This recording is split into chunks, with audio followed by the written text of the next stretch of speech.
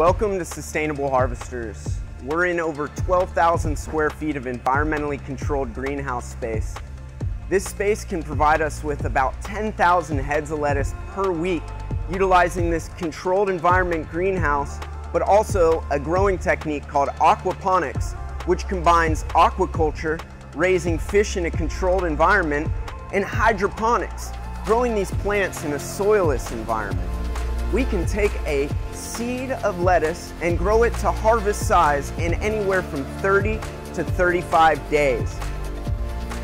We're taking the overall exponential growth of technology and combining that with the need for food production, providing fresh, sustainably grown produce to our local community and for a consistent product that they can rely on week in and week out.